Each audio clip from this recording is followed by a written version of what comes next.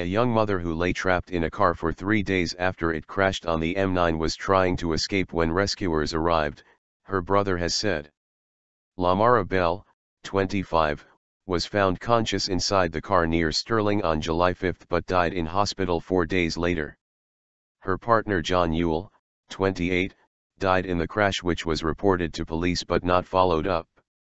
Ms. Bell's brother Martin said police investigations revealed she was able to speak to rescuers when they found her. In a post on Facebook, Mr. Bell said, "She was defo 100% conscious. She was able to tell them her name. She added 4 years onto her age and told them she was 29.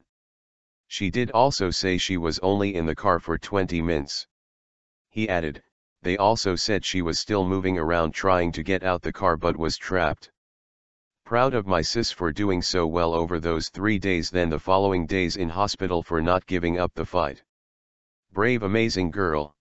She gave it her all and fought until the end." Ms. Bell, a mother of 2 from Falkirk, was found beside Mr. Yuill in the couple's blue Renault Clio on July 8.